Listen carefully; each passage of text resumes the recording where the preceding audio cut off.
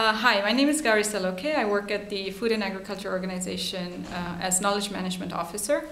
And I've been working in knowledge management for about a couple of years, maybe 3-4 years. And what I'm curious to know is, what do you do in your organization as a knowledge management practitioner?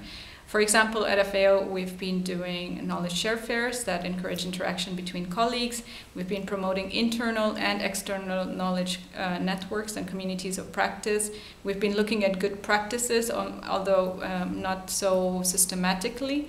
We have been encouraging use of knowledge sharing tools, including social media and collaborative tools, as well as looking at different approaches, so doing after-action review regularly, etc.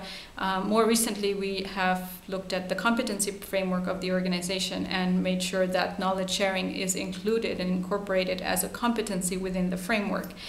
And so I'm pretty much curious to know what you all are doing, so I'd be very happy to hear from your experiences.